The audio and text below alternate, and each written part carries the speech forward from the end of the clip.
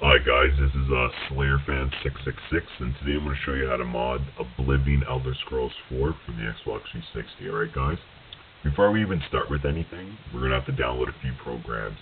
If you saw my video on Fallout 3, it's a bit similar, but a bit more modding programs, a bit more complicated, not as easy as the Fallout 3 one. Alright, first program is going to be USB Explorer. It's going to look like this, the program. Alright.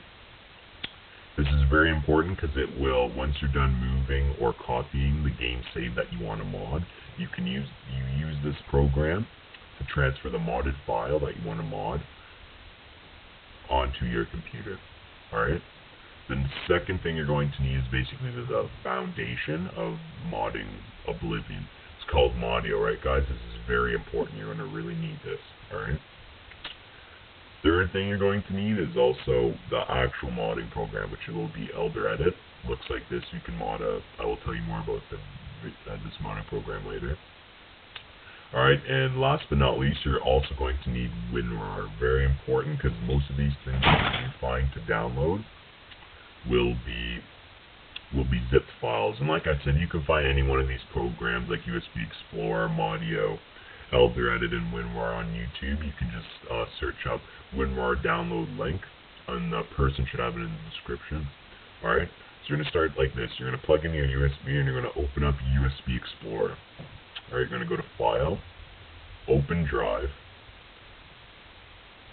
going to wait, and there should be a thing that says Root that pops up. Double click it. Then another thing should come up that says Content. Double click that. Double click these bunch of random digits. And then I have two game saves for two different games on this. Fallout 3 and Oblivion, as you can see. Fallout 3 is my top one, Oblivion is my bottom, so I'm going to click my bottom one, double click this, and here's my game save. Now what you're going to do after this is you're going to extract the game save by holding down the mouse and dragging it onto your desktop. And I've just extracted my save to my computer in order to mod. Now you're going to open up Modio and click and drag that game save into Modio. Should bring up the general file information. You don't need any of this till the end. They're close to the end of modding Fallout 3. Oblivion, sorry guys. So click on File Contents and right click Game Data and go to Extract File. Very important that you extract it to your desktops. If you don't, just click on it, change it to desktop. It's much more convenient than looking into files and you can't find the data set. Alright, so save it. Click yes. If you use this program more than once, a thing will pop up saying you want to overwrite the game data. Just say yeah, it's no problem, don't worry about it. So minimize this for now. Now we're going to go into Elder Edit. Alright, we're going to File, click it, go to Open, and it should show you a bunch of files. Make sure you're looking at your desktop because that's obviously where you save the game data to. Look down until you find game data. Double click that. It will show a bunch of spells, potions, clothing, armor, and weapons.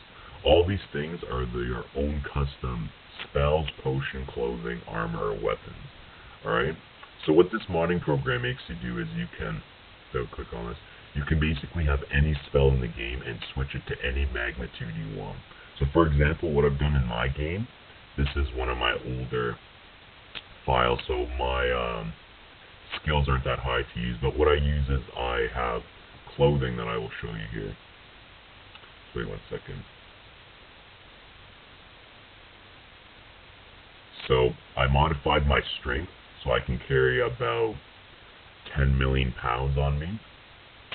On my Oblivion character. This is a very useful modding program. Excellent. Does not cause any crashes for me.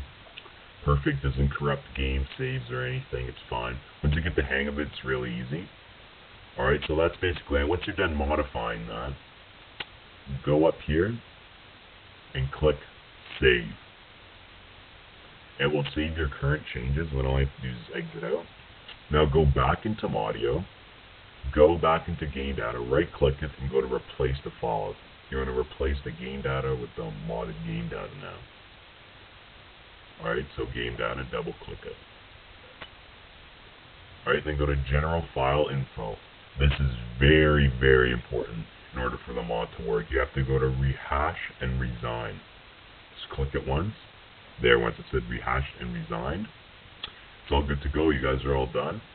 Now, last but not least, you're going to need to bring up USB Explorer, delete this game save, and drag the modded game save into USB Explorer here. So once that's done, click that. You can go to close drive. It will close everything, then just exit out. Unplug your USB and plug it back into your Xbox 360. And you're good to go. It's really easy. Follow this video, you'll have no problems. Maybe the only hard part you'll find is finding these modding programs and other programs for it. But like I said, look on YouTube, no problem at all. Alright? Thanks for watching, guys. I'll be making more videos. Thanks a lot.